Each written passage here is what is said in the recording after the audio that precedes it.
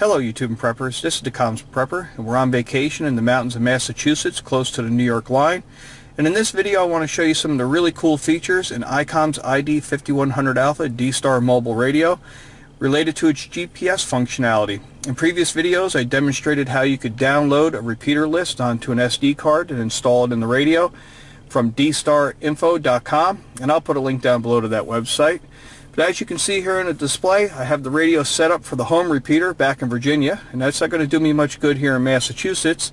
So what we're going to do is use the GPS functionality to look up a repeater that's close to my location here in Massachusetts, specifically Albany, New York. Connect to that repeater. We're going to connect to the reflector that's connected to my repeater back in Virginia and see if I can talk to my neighbor down the street in Virginia. So the first thing I'm going to do here is tap the from line twice. Hit the near repeater feature. We're going to select DV or digital voice repeater, and now it's using my GPS coordinates that's internal to the radio and pulling from that SD card. Now I've already cheated and tested this, so I'm going to go down to a repeater that I know works, and this is this Albany, New York repeater, 39 miles away. We're going to select that. Now I'm going to come up here and tap the reflector 2 line, and we're going to pull the information. Let's see what the status is of the repeater. So I'm going to chunk the repeater once, and it should come back with an audio message to tell me its status. In this case I'm not getting a status. Could be something specific to this repeater. But I don't hear any traffic, so I'm going to come back here, go to reflector, go link to reflector, and I'm going to select 62 Charlie. That's my home repeater reflector. I'm going to chunk the repeater once, and that should connect me. Remote system linked. Now I'm connected to the 62 Charlie reflector. I'm going to come back over here to reflector, use reflector, and now I should be able to make a call to my neighbor back in Virginia.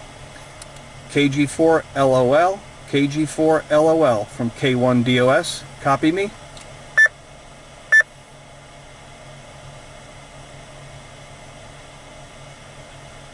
K1DOS, K1DOS, this is KG4LOL, I copy you.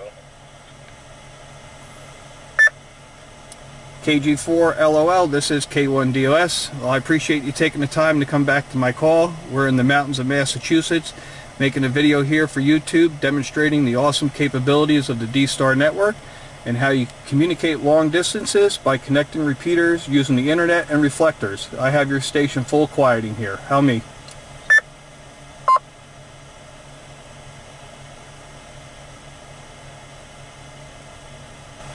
K1DOS, very good. I'm sitting here in Springfield, Virginia, on a Alexandria, Virginia repeater, connected in via the D-STAR system and able to hear you, Lima Charlie.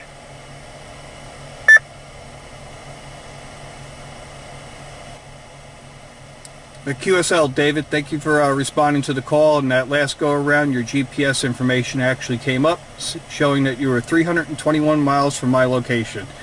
I'd like to say thank you again and best 73s, and be clear on your final.